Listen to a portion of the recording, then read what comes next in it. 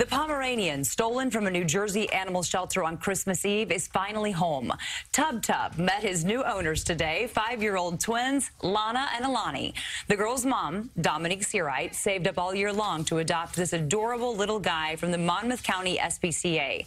But a former shelter volunteer kidnapped Tub on Christmas Eve, leaving the mom without a gift for her girls. I'm definitely feeling happy. I feel like the whole entire thing, I'm not going to say that it was worth it, but I'm just happy that it turned out to be a good ending and that we're finally through it. I'm going to take care of him forever, and I'm going to bring him a bed and toys. Oh, Tub was missing for 3 days before a tip led police to 63-year-old Susan Bajou. Investigators say she stole the dog because she didn't have the money to pay for his adoption fees. Finally, a happy ending to that story. Yeah, I'm glad the girls got the dog. Yep.